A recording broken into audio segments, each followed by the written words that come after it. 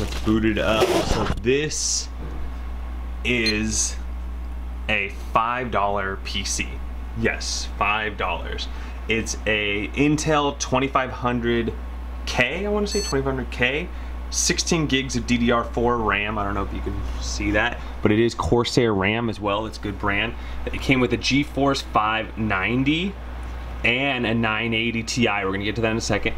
Got the Corsair 850. Did not come with a hard drive, but I have a 500 gigabyte Barracuda, and I have a 250 gigabyte SSD that I had lying around.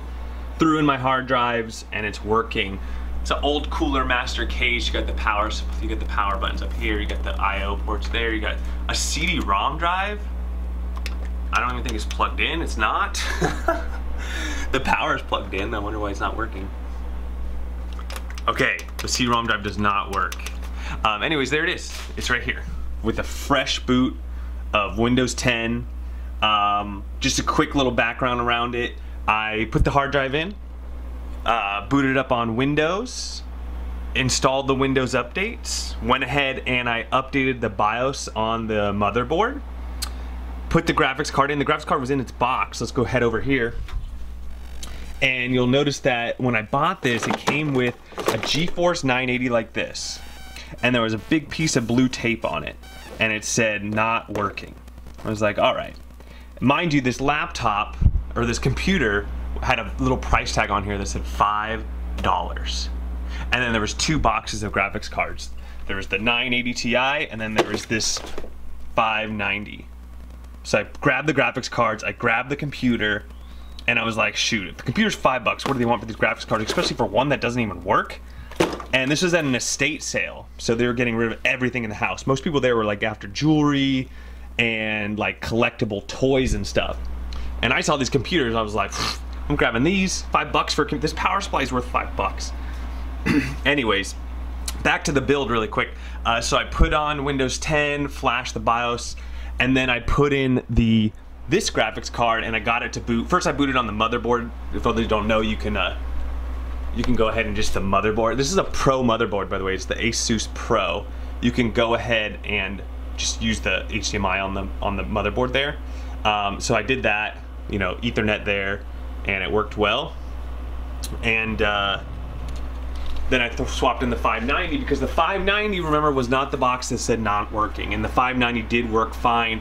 I just had to get an adapter for it because it's DVI. I needed to go HDMI. So it's all running really good with the 590. I was like, man, if I can get that 980 Ti though, this 590 to work in there, even though I was like, you know, the likelihood of this working is not, they wrote not working on the box. Well, guess what? It didn't work in this computer, and I'm not sure if that's because of the power supply or the PCI port, or maybe there's like a setting in the motherboard you have to do. I don't know. But my goal here was to get this computer up and running and then sell one of the graphics cards separately. And obviously I would like to sell, well, it depends on some of you out there. I already have a pretty good laptop with a 3060 in it, so long story short, I couldn't get the 980 to work, and I was like, well, it was worth the shot of getting, you know, getting a free, I mean, it looks cool. You can use it as like a paperweight.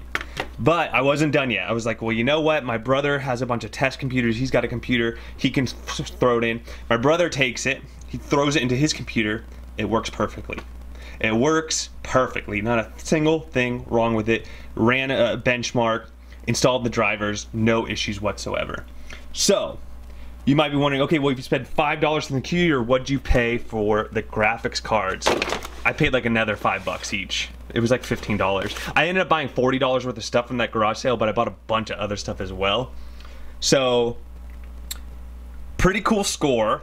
Just wanted to share with you the story of, you know, bringing things alive. My original thought was I could take off this heatsink, the graphics cards are worth money, this power supply is worth like $50, $60. The case is in great shape. It has these huge fans on it. Look at those. What are these, like 240 millimeter?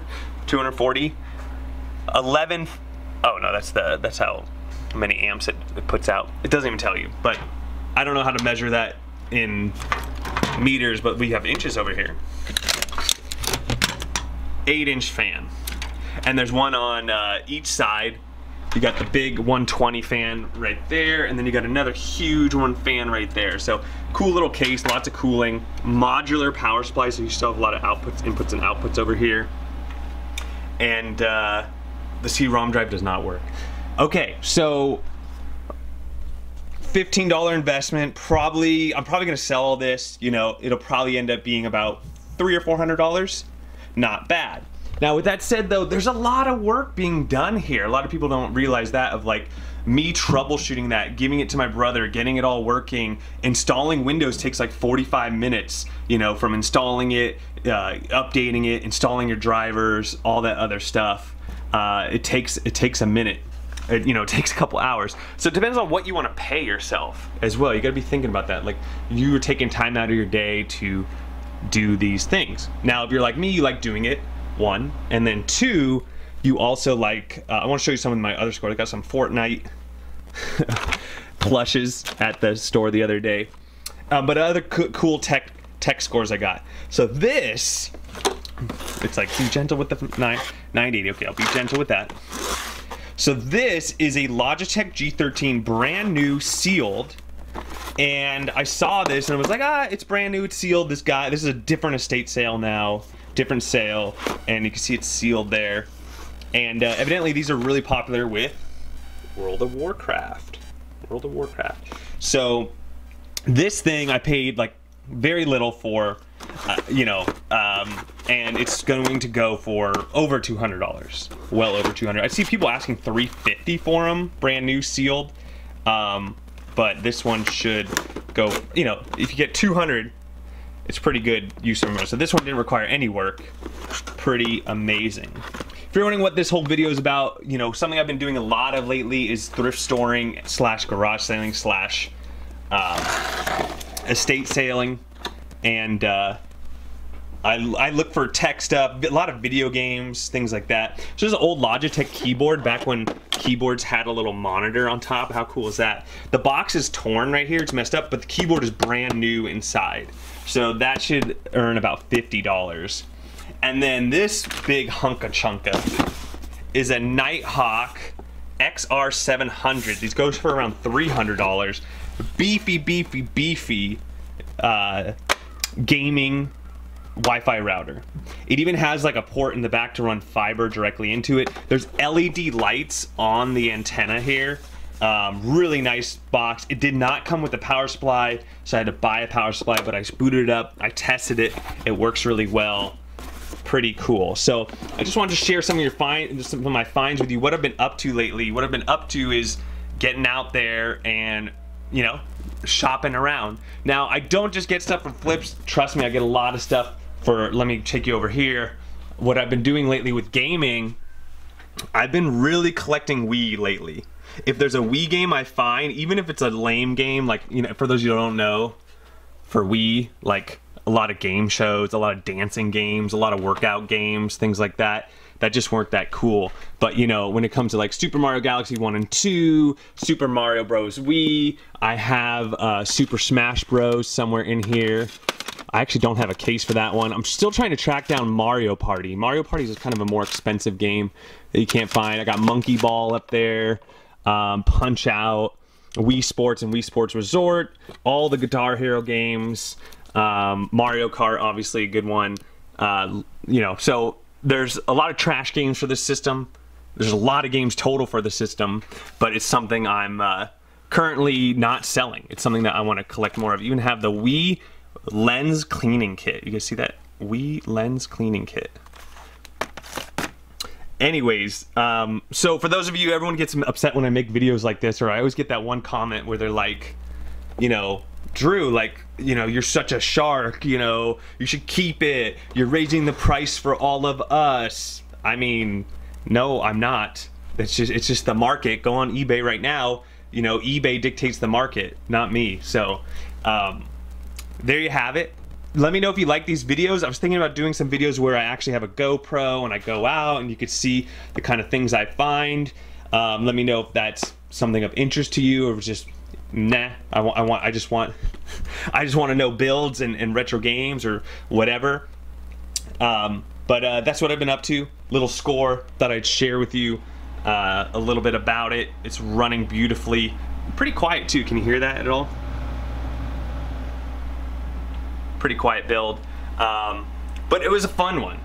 Like I said, it's time and money, and when you really break it down, it's really hard to make a living this way. Like, it's just a little extra side hustle, I think. However, if you get really efficient at it, like for example, when you're installing Windows, you're doing other things, right? You could see the once you get to the point where it's like fetching the files and installing them, that's like a solid 20 minutes of you don't have to be there. So you could be working on another item and another item. Like, you just have to become really efficient with it. But there you go. There's a few things. I got a lot more things. I have like a lot of games and things like that. But this is it, just for a little brief video of some of the cooler things I've been finding recently. Oh, and what I would say is there's a lot of times where you buy stuff that are junk. For example, I bought these. Here's some junks. Like, I bought these waveform Logitech keyboards.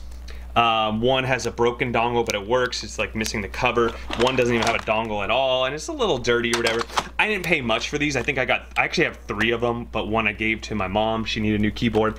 And so for $8, I'll probably be lucky to get rid of both of these for 20, probably more like 15. It's really not even worth my time to like get rid of them.